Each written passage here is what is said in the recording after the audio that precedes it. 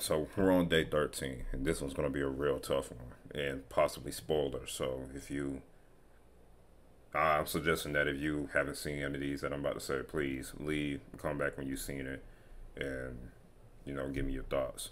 But it says favorite character transformation, and for me, it's going to boil down to possibly three transformations. So one is Goku's Ultra Instinct, mastered Ultra Instinct.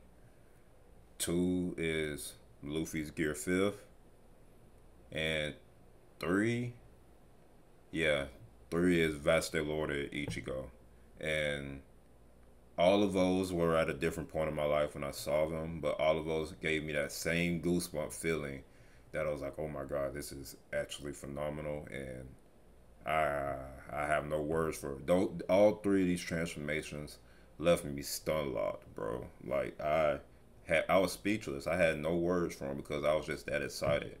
I remember when Goku went Ultra Instinct for the first time, and then when he went Master Ultra Instinct and how it just broke the internet. I was hyped. Me and my brother watched that and we were hyped. We were real hyped.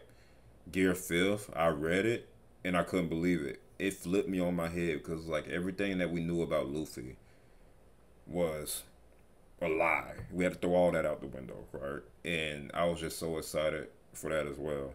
Now, Vaste Lore Ichigo, I watched on my own, and the way I was, I had to stank his face on my, I had to stank his face because I was like watching Ichigo give Ukiura the works, right? And how beastly he was. I was like, oh, damn, like this is actually really, really hype and really fire. And I was like, oh my god, I couldn't believe it.